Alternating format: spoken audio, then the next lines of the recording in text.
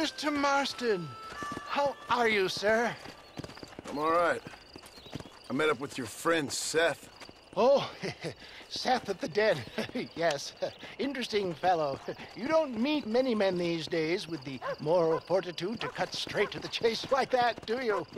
Thankfully not, Mr. West Dickens. Yes, contemporary society is remarkably harsh on professional exhumers. But did you know that in ancient Egypt, it was an art form valued more highly than literature? I believe Seth comes from that school of thought. How very interesting. Look, you thought any more about our plan? Ah, your plan, dear boy, your plan. I am merely the help, not mercifully the arbiter of wisdom. What you are, dear boy, is the man whose life I've saved twice now. A man who sells lies and deceit to unwitting people. A man who, if he doesn't help me, I won't think twice about putting a bullet through his skull, feeding to the vultures myself. You see, Mr. Marston, you have the exterior of a violent man, but the soul of an angel, and that is what I think I cherish most about you. That's what I thought. But before we can attend to your particular problems, we need some extra lubricant to oil the machinery of business. And this being America, that lubricant with which we concern ourselves is money. Money? What are you talking about? Oh, we need weapons. Armor plate for the wagon, extra hands, and I need some danger money. So, let's sell some more of these cures. Sell cures? Around here? Do you want to see me lynched? Oh, no. The sport of kings. Racing, my friend. The sport of kings. A noble activity without reproach. Exactly the kind of activity where a lying, cheating degenerate like myself can prosper. But come, let's finish the loading and we'll discuss it as we drive.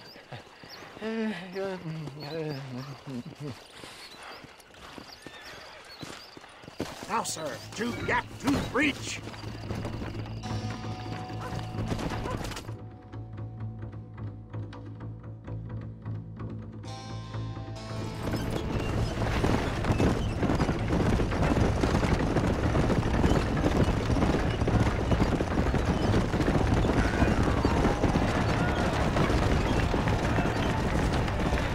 Here we are, John. Gap tooth breach.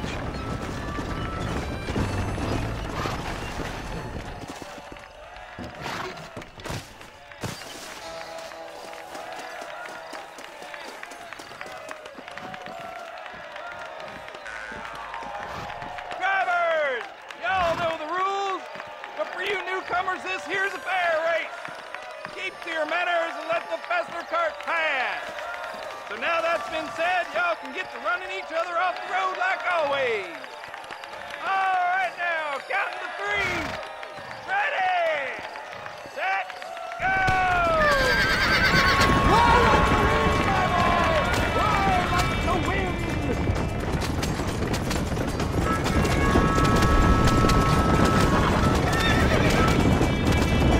Are you even trying? See ya! Come! I'll see you at the end!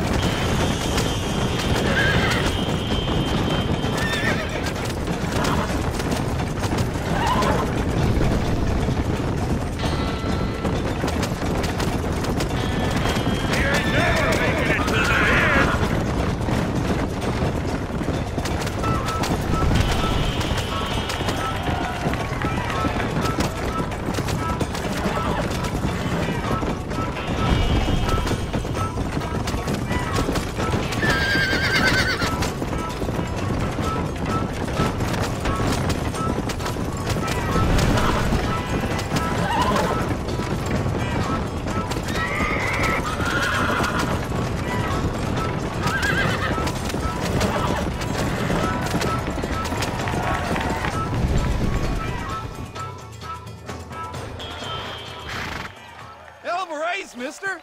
I'll take care of this cart for Mr. West Dickens. Come on, John.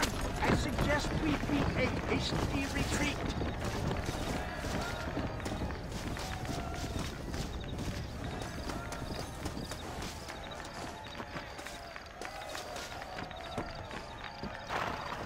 Right, best remove ourselves from the stage before somebody decides they want their money back. Fine by me. Wasn't that fantastic? The cheers of the crowd, the thunder of the wheels. The fallen rocks, the homicidal maniacs. Oh, come on, John. Even a cold-hearted misanthrope like you must have found that just the tiniest bit exhilarating. Not the friendliest bunch, are they? They take their racing very seriously in these parts. And your participation was not entirely free of food. That was clear. Ah, sport, war, and heartache. The guilty pleasures of mankind since the dawn of time. I'd get away from the men we just swindled before you start waxing too lyrical. Yes, of course.